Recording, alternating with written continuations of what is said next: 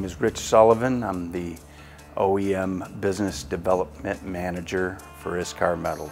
My job description involves me in all kinds of projects, demos, how do we work with OEMs, how do we work with those peripheral companies that support the OEMs, Mastercam. There's never a boring day in this position. I got a call from Dave from Mastercam. Dave said, hey, what if we got you involved in a project to make a hollow body guitar? And of course I said, I'm listening. He went a little further and told me a little more about Dean Zelinsky and found out that this guy's designed guitars for the greats, for Heart, ZZ Top, Kansas, the Cars, I mean all these other great bands.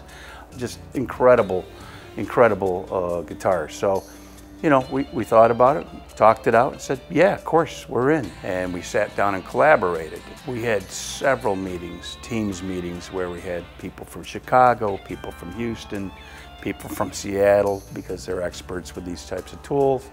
We had all those people on the phone talking at the same time.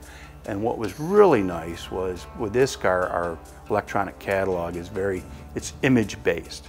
So when we're talking about things, we're going into the electronic catalog, we can grab the model right in real time, plug that into the program, check out your clearances and say, yeah, I think we have something here.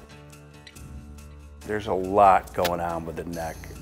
You know, when I first saw that part, I said, this is beautiful. And you just look at that Spyder logo, you look at his signature, and you know you're working with a king in the industry.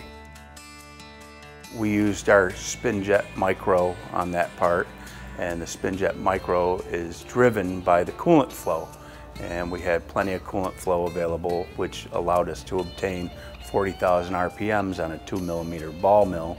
On the side of the neck, we cut a channel. We looked at that and we went in there with our multi-master T-slot product, cleared that out. We were going to do that with a ball, but we ended up saving a bunch of time by T-slotting it.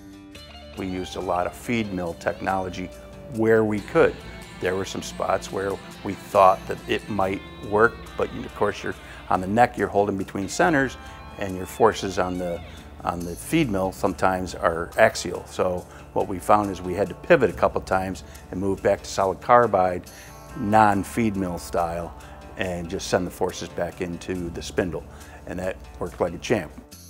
You look at the backside, you look at the Z-Glide and all the holes that are there and the chamfering that's done on there and the finish. And this is going into somebody's hands. This is going into a serious professional guitar player's hands. So it's got to be just right.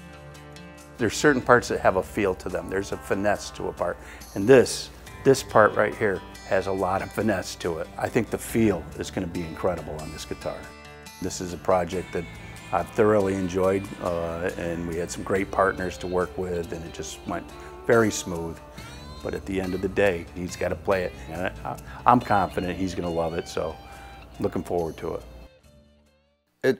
It's a great guitar and a great rendition of my guitar.